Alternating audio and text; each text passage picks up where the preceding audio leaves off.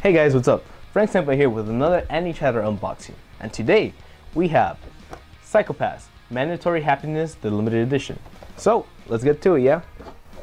Oh, look at this perfect cut. Oh, smooth. Oh, that's cool. It actually has like a different box design to it on front and the back. So there you go.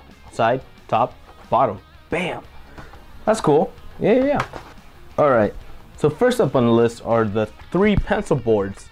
I don't think I've ever used a pencil board in my life, but I guess they're pretty popular in Japan or whatever. So I don't know if anyone uses pencil boards in America. Huh. Let me know down in the comment section below, because like I've never used them my whole life. You know?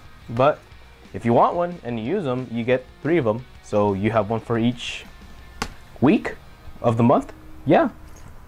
Why not? Plus they all have cool designs on them, so it's all good. Next up is the 6x6 microfiber cloth, which I believe was supposed to be used for the PlayStation Vita, but since I bought this on the PS4, I guess I'll wipe my monitor with it or something. I don't know. I'll find good use of it. And there's a cat on it, so that's always a plus. Then you get the full color 72-page art book, which comes with illustrations, characters, events, background, and extra media, which is pretty cool. Get a couple of sketches for the new characters. Oh, and they have chibi forms of them. You always want the chibi forms.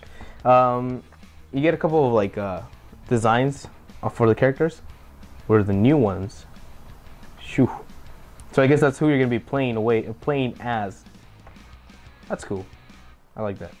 And the events. Oh yeah. Kind of spoilers. So make sure you finish the game before you actually look at this. Okay. Yeah.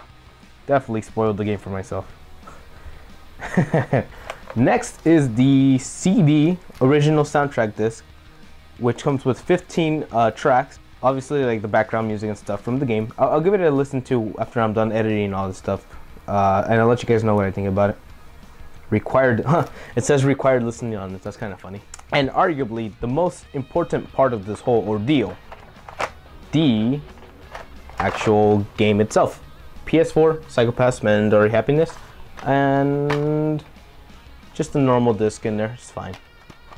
I will play this sooner or later. I have no idea when, but I will try my best. Again, I still have to write 2 essays after this because I did not do that last night. I just passed out after the God Eater stream.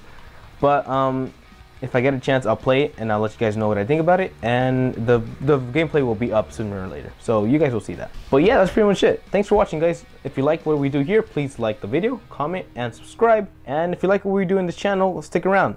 We have lots of good stuff coming up sooner or later this weekend, and I will see you around. I gotta go do my 2 essays and edit this video before class starts at 2. Thanks for watching, guys. Ja, mata ne.